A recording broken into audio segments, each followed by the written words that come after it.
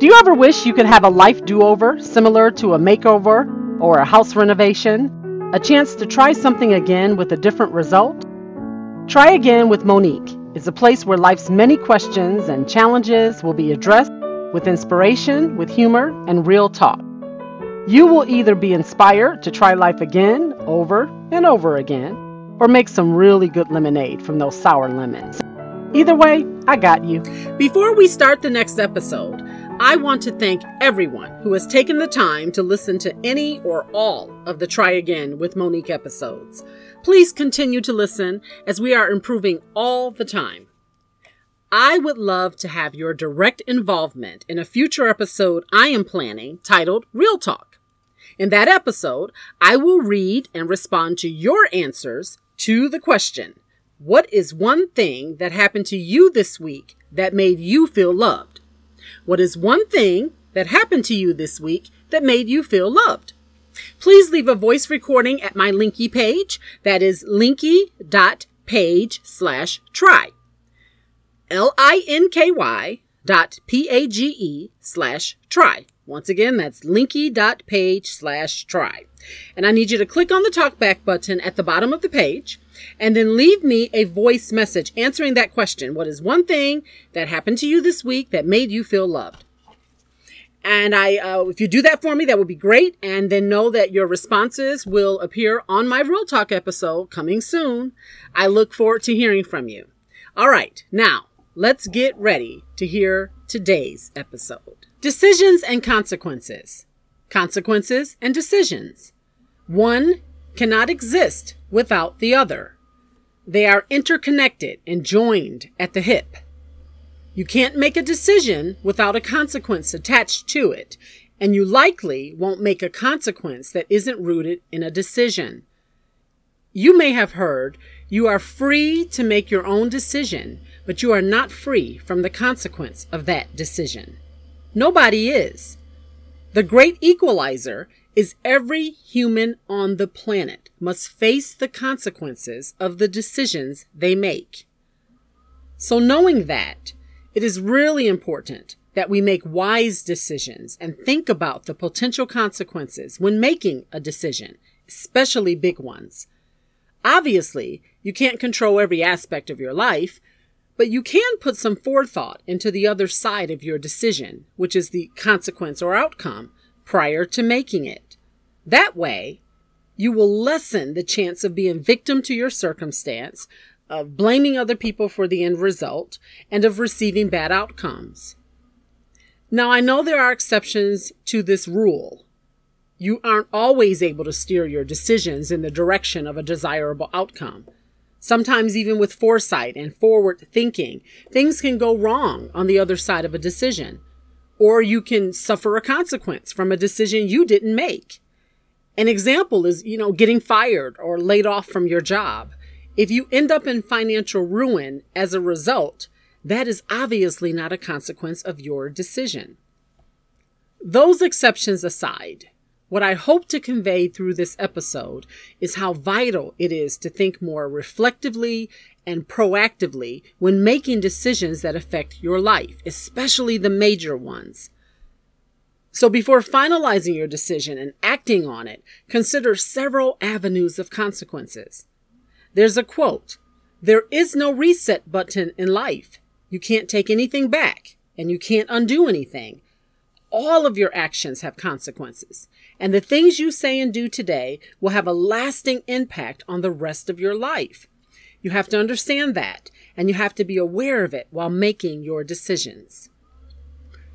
I'm sure you can think of times you have made a lasting impact decision for your benefit, and others that you have made to your detriment. I'm thinking of times I've blurted out hurtful words in anger or in frustration and hurt someone's feelings as a result. Had I given some thought in those moments before speaking, I would have realized that I'm not likely to control my tongue very well while angry and should be quiet, speak carefully and thoughtfully, or not speak at all until I'm calmer. Responding when I'm calmer and more clear-headed would produce an entirely different outcome. Because words cannot be taken back once they leave your mouth. I understand that now. Words can heal and uplift, but they can also hurt and destroy. So we have to make intentional and well thought out decisions about when, where, and how we use our words. So often, people blame anything or anyone for the outcome or consequence they get. People have even blamed the devil. There's an expression, it's not the devil, it's the decision. And another one, it's not always demons you are fighting. Sometimes it's the consequence of your bad choices and decisions. If you don't pay your mortgage and you spend the money on other things, eventually your house will be placed in foreclosure and you will lose it. You will have stuff, but nowhere to put it. The devil is not attacking you in that case. You simply made a decision to spend your money elsewhere. So since every decision has a consequence, you should consider two important factors when making a decision. First, choose carefully and wisely. There's a saying, wisdom is the ability to see the future consequences of your decisions. So ask yourself if you will be happy with the consequence of the decision you are making today, a month, a year, or 5 years from now. The second factor to consider when making a decision is don't relinquish control of your life by allowing others to make decisions for you. Remember, you will suffer or reap the benefit of the consequence, even if you followed someone else's instruction.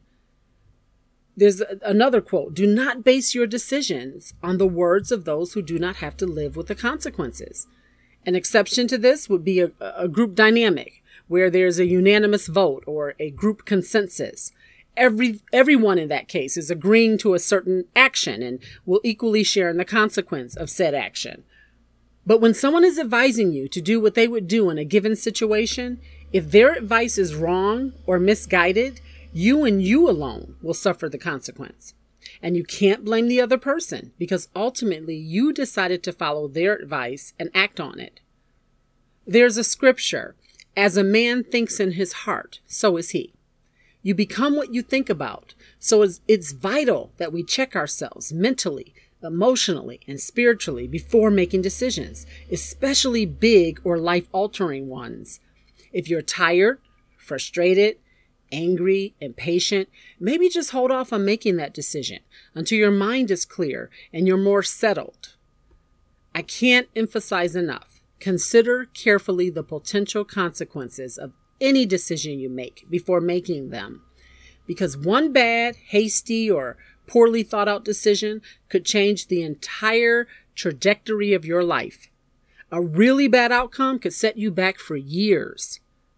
The goal is to be able to have peace with the consequences of your decisions. Treat decisions like a game of chess, always thinking of your next move and the outcome before you act. I'm going to end with several quotes. The first, people do not realize how important decisions are until they make the wrong one. Second one, freedom is being able to live with the consequences of your decisions. Third one, the consequences of today are determined by the actions of the past. To change your future, alter your decisions today. And finally, the final quote is the one I started with. You are free to make your own decisions, but you are never free from the consequences of those decisions. So choose wisely.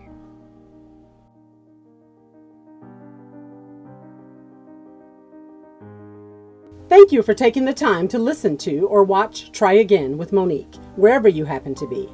Please remember to hit the subscribe button so you can be notified when new episodes are available.